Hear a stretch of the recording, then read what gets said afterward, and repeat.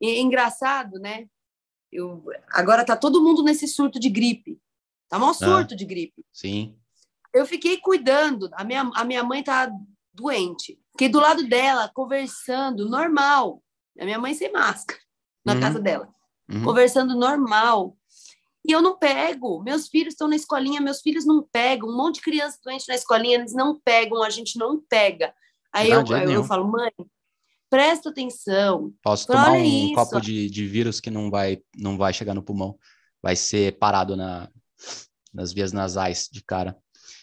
Não tem como. Justamente porque a glutationa está alta, né? Quando eles fazem, não vão entrar muito nesse assunto porque é problema de liberdade de expressão no país, enfim, nas mídias sociais, temos todos os problemas.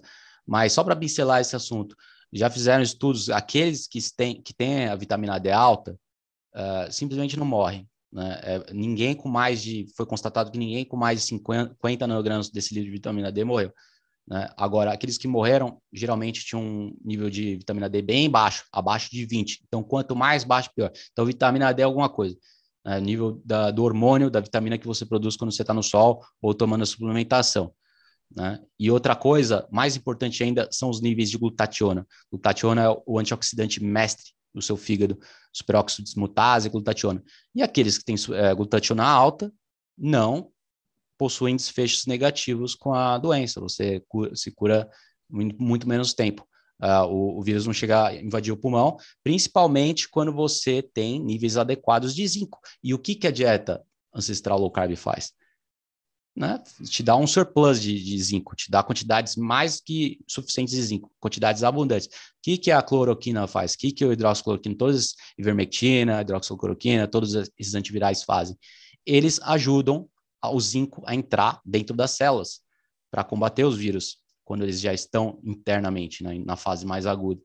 Então, isso que acontece, acaba sendo... Essa variante nova agora é mais virulenta, mas é menos danosa, não chega a descer para o pulmão, em casos raros, né, como a gripe normal, então não vai gerar, muita gente vai pegar, está espalhando mais rápido, mas não vai gerar o mesmo tipo de problema de antes.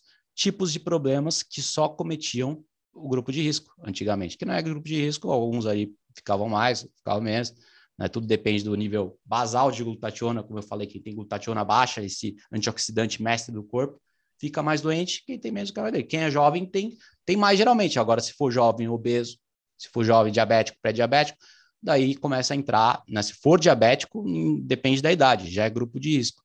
Entendeu? Então, os estudos mostram aí, na Itália, vários estudos, só para finalizar, 94% das pessoas que morreram tinham, em média, 3,8 problemas de saúde, comorbidades sérias. Então, assim, quem estava morrendo, que agora pouquíssimas pessoas estão morrendo, quem estava morrendo já tinha várias comorbidades. E não estamos nessa categoria, com certeza, né, Fernanda? Eu nem peguei coronavírus. Não, na verdade, assim, ninguém pegou. Na verdade, as pessoas falam, eu não peguei. Na verdade, todo mundo pegou. A gente já chegou a um estado de imunidade rebanho, né? Então, você tem aí 80%, 90% da população pegou.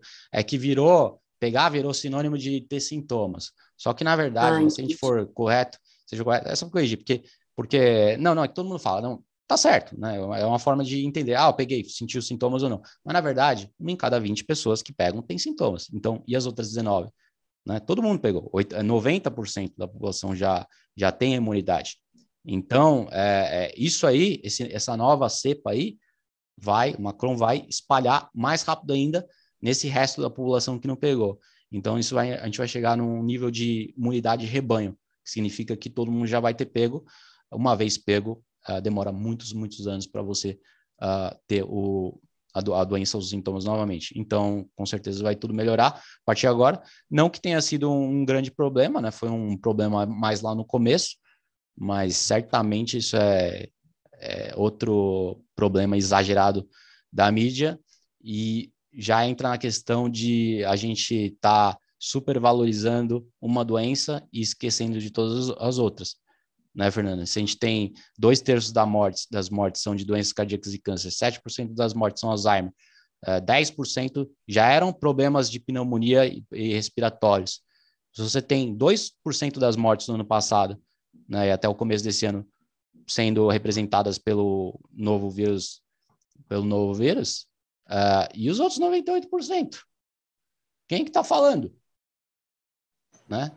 São os idiotas aqui, somos nós que estamos falando sobre os 98%. Só a gente, só os idiotas, né?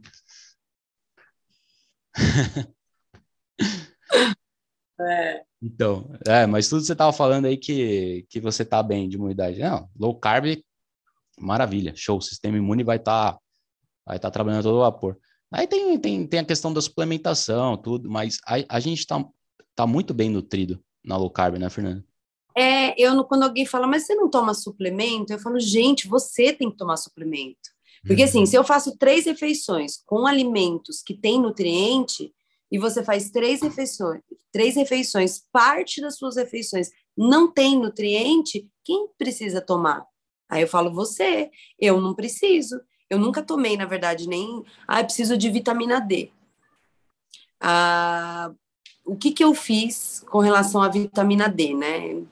Sei lá, eu sou meio maluca. Eu vou lendo, o pessoal fala, é lipossolúvel, e não sei o quê. Aí eu ia lá, comia, eu tava acampando, eu comia umas nozes e ia tomar sol.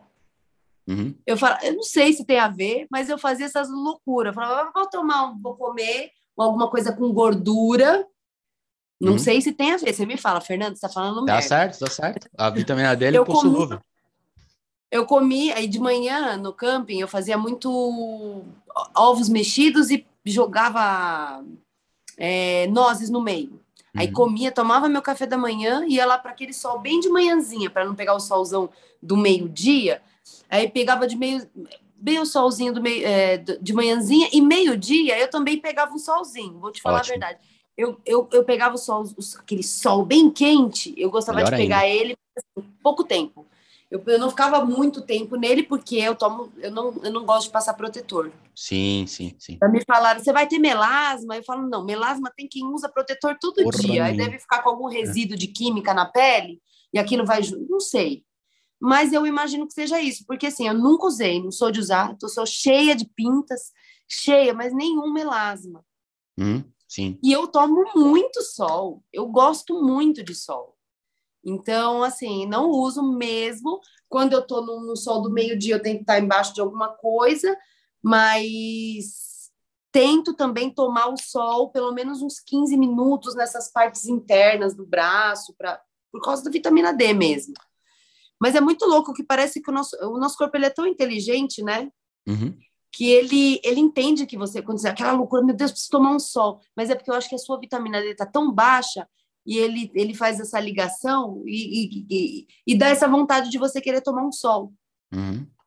Bom, eu acho que também tem a ver com o fato de tomar sol fazer nos sentir muito bem, né? O sol melhora o humor, vai aumentar a testosterona, vai aumentar a serotonina, as beta-endorfinas, então, assim, várias mudanças hormonais, vai fazer o sangue circular. Eu acho que o sol vai bem além da vitamina D, embora, tipo, as pessoas não vão conseguir vitamina D só do sol, porque para você conseguir vitamina D do sol, beleza, você mora no Nordeste, mora no Rio de Janeiro, Nordeste, você vai todo dia para a praia, acabou, você não precisa de vitamina D, né? Se você tem que pegar no mínimo aí uns 30 minutos, 20, 30 minutos por dia para não precisar tomar o suplemento, né? Entendi. Para otimizar, é 50 a 70 nanogramas, né? Eu estou mais perto dos 70 nanogramas por mililitro de vitamina D, 70 pontos, que é o ideal. Agora, acima de 50 já é difícil distinguir nos estudos se oferece alguma vantagem, mas só por precaução, chego lá nos 70. Agora, certamente, você aumentar de 30, que é o que muitos dermatologistas, muitos médicos já consideram bom 30, né? Aumentar de 30 para 40 já traz benefício. Então, assim, para ser passar dos 40, ou você mora no Nordeste ou uma mistura dos dois, né? Eu acho que para a maioria das pessoas, mesmo quem acha que tem que tomar sol, é bom tomar um pouco de suplemento também, na minha opinião. Hoje eu tenho essa coisa de suplemento, né? Que eu não tomo tal, mas uma coisa que eu falo que é nunca diga nunca, né? Eu já falei tanto não, é um nunca. suplemento, desculpa, Fernanda, mas é um suplemento tão barato, meu. É tão barato, você vai pagar R$ 10 por mês. E sabe qual é a vantagem também? Se você comprar, o problema é que as pessoas compram essa porcaria dessas cápsulas aí de 1.000 unidades, que não dá nem pro meu dedo mindinho. né? Não dá nem pro meu dedo mindinho. Se você toma 15, 20 minutos de sol, você aumenta em 20 mil, para que você vai tomar 1.000, que é o equivalente a 1 minuto de sol? Para que você vai tomar em uma cápsula 1 minuto de sol? Você quer tomar em uma cápsula, no mínimo, meia hora de sol, né? E você não precisa tomar todo dia. Se você tomar uma cápsula de 50 mil ou 10 mil unidades, toma 2 vezes na semana e acabou. Ah, boa. Mas você não precisa ficar E aí tomando tem todo dia. alguma relação de você tomar e ir pro sol? Porque eu sou dessas malucas. Não, pode ir. É bom só não tomar à noite, né? Porque para seguir o ritmo biológico circadiano, é só tomar enquanto tiver luz do dia, mas você pode tomar só à vontade, né? Se você já tiver com um nível aí de 35, você vai aumentar para mais 50. Eu tô mudando pro Nordeste, né? Então, eu tô fazendo uns exames, até porque eu preciso entender. Eu tô fazendo os exames agora para ver todos os níveis de tudo, até porque lá eu sei que o estresse vai ser um pouquinho menor, tal. Então, tudo isso vai melhorar a minha saúde. E aí eu quero mostrar isso depois, daqui a um tempinho para você. Eu vou te mostrar meus exames de antes, meus exames de depois de mudança. Show.